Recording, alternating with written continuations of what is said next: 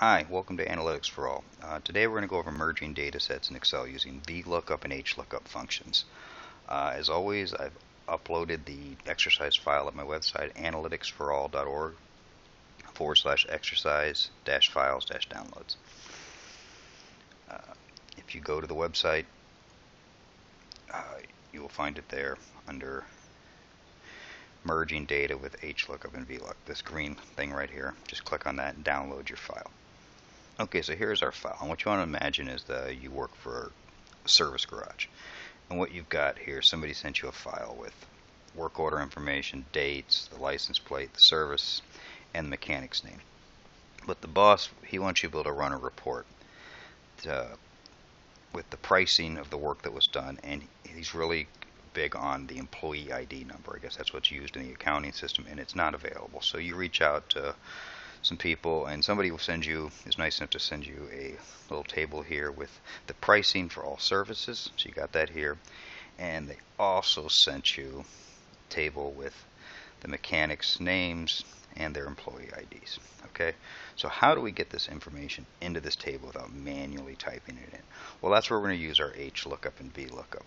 Hlookup and Vlookup are lookup tables. We're going to look at basically that word, look up it in their table and pull information from it. The V and Vlookup references vertical, so we're going to use a vertical lookup. This is a vertically standing table, so this is how we're going to do it for this one. And Hlookup stands for horizontal lookup, and we're going to use horizontal tables. So for this table, this mechanic employee ID, we're going to use our horizontal Hlookup. Okay, so this is pretty simple to do. Let's just start, go to our table, go up here to the mechanic, and we're going to right click, and we're going to insert a column, and let's just type in there what we want. Put in here is prices, because this is where we want. And let's make this a little smaller, it's not so big. So we did an oil filter change. If we look over to our lookup table over here, we see it's $30. So I could type that in manually, but that could be pretty tedious, especially if I've got hundreds and hundreds of files. So what we're going to do is click on this E here, right here, and type in equal. Now you notice equal automatically lights up in here. This tells you you're going to be using a function or a formula. So I'm just going to go up here and type. You can continue typing in the cell if you want, but I like it up here so you can see it a little better. We're going to start with Vlookup. Now notice it pops up as a function. You can click on it, and if you can read it, you have tells you what you need to put in there. The first thing and the next thing is looking for, the highlighted, is the lookup value. The lookup value is the value in your table you want to reference against. So in this case, the lookup value is my oil filter, my oil change, my service. So I click there. I'm going to hit a comma, and then the next thing it wants is my table array. The table it's looking for is our reference table. So you go over here, and this is what I want. I want to highlight the whole table. Now, once I'm highlighted here, before you move on, hit your F4 key. And what that's going to do is, you see these dollar signs, it's going to lock this reference table in place. And I'll show you a little bit later why you want to do this, because otherwise it starts to creep and you have problems. Okay. Next, column index number. This is the column you're looking to return a value from. So luckily, this is obviously it's a two-column table. By default, Vlookup and Hlookup, either the top or the leftmost column is always the reference column. So the return value column, you have to tell it. So here, since we only have two columns, obviously number 2 is our answer. Then the final one is range lookup. And this tells you what you got two choices, true or false. You have true for approximate match. If I was doing, like, let's say you had a grade test and you wanted to say a 90 to 100 is an A, an 80 to a 90 is a B. So if you get an 86, that's a B. You don't want to have to write in 81, 82, 83, 84. So you'd put a range of 80 to 90. And that's what true would be, because true would give you the approximate match, the range. False is an exact match. Since we have the wording perfectly matched here, we'll just go with false. Okay? Close out our thing, and you'll see 30 now. Oil filter now became 30.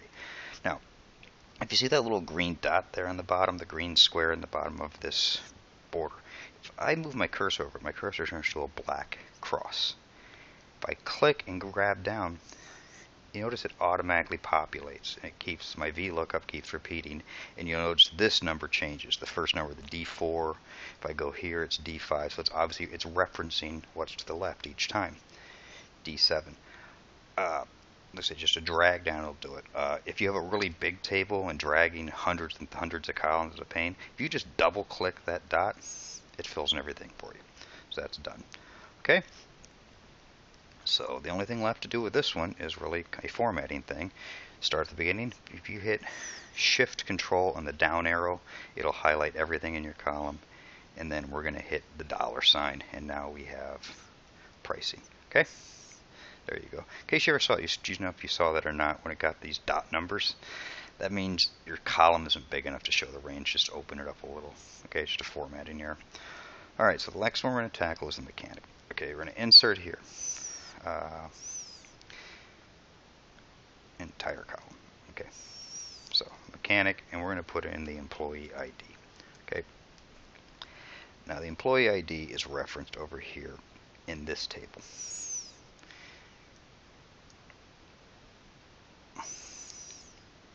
So we want to be able to get to it. We need to do an Hlookup. All right, so we're going to be working here, and we're going to go equals Hlookup. You notice it highlights there in the thing. And the lookup value is going to be my mechanic initials here. I'm going to do my comma. And now I'm going to go over to my table here and grab all mine. Okay? Good. Now, this example, just so I can show you, I'm not going to put my $signs. I'm not going to lock it in, so I can show you what goes wrong.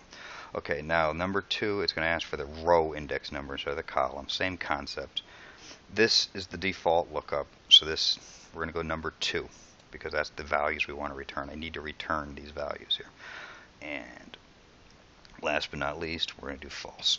Why they chose false as an exact lookup and true as a approximate, I have no idea. It's always kind of bothered me, but it is what it is. I didn't write the program. Hit enter, and there we are. Okay, so that works. Now I want to show you something here. Let me drag down a couple. See, I'm getting these NAs. Let me show you why. Let's go over here a little bit and look. Let's see if I can shrink. I'm going to shrink this down so you can see what's going on here. All right, so we go over here and look. Now, watch this. If I sit here in the first cell and I hit this, it highlights in red right there. It shows me this is what I'm looking up.